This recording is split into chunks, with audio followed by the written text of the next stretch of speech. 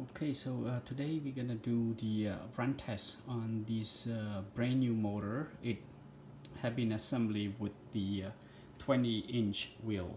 This is the high torque motor, G1 motor. The model number is 5403-R18, and this particular model here is for the 20-inch rims, small bike, but it's a high torque motor.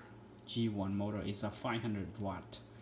Anyways, let's turn it on and see how it works and how much speed we can get out from it. So right now we're gonna quick run and see how it works. Gonna do some spinning. Yep. So right now it's run about 43-44